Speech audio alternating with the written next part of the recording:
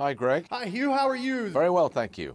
Very well. Thank you for joining us on Film Fiend. First of all, I want to say that I'm a big fan of yours. Pretty much everything you do, House especially. I loved you in Street Kings, the character you played there.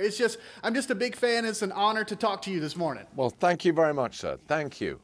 This movie, The Oranges, I got to say, I just was able to finish watching it, and it really takes you on an emotional journey throughout the entire thing. Well, I hope so. It was quite a journey to make it, and I hope the audience goes with it as a journey. I think it's funny, but I think it's also touching in its way, and I think it treats the characters with respect and affection.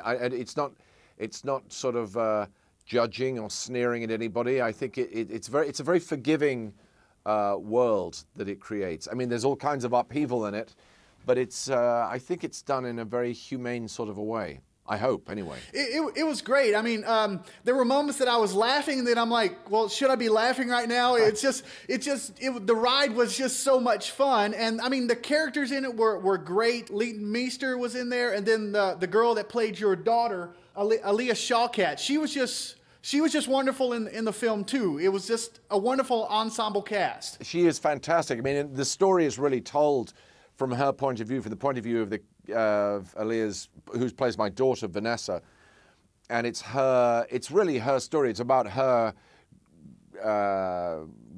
coming of age, really, but coming of age in the middle of this storm, this emotional storm that's going on around her between these two families. And I hope it is an amazing cast. I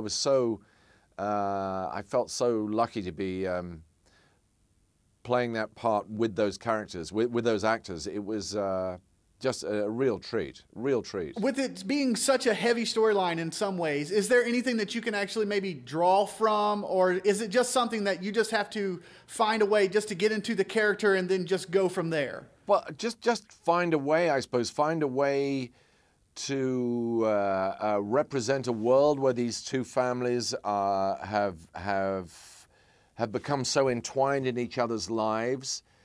You're of course having to do that with relative strangers, but that's part of the challenge of it, and it's part of the fun of it in a way.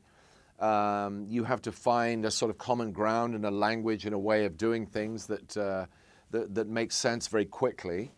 But as I say, it was such an amazing cast that that part of it was really, really good fun. I mean, Alison Janney and Oliver Platt and Catherine Keener, I mean, these are really wonderful, wonderful actors, and it was such a treat to be doing it with them. We have a question that we like to ask here to everyone, and it's just kind of just something so we get just a bunch of different answers, different types of answers. But when you've got some downtime and you're just sitting there and maybe you're watching TV and a movie comes on or something like that, is there a movie that you can just, doesn't matter what it is, you can just watch it over and over no matter how many times you've seen it already? I would say that The Big Lebowski, I could start at any point in the movie and think that I'm only going to watch for 10 minutes, but I actually watch the whole thing, and then if it started again, I'd probably watch it again after that.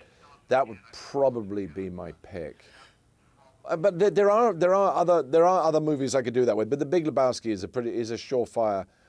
Although I did it with This Is Spinal Tap just the other day, and it's as good as it ever was, if not better. Those are wonderful movies. Big Lebowski is one of my favorites. I can watch it no matter what's going on. I can just listen to it in another room. Just have fun with it. Exactly. Hugh, we thank you so much for joining us.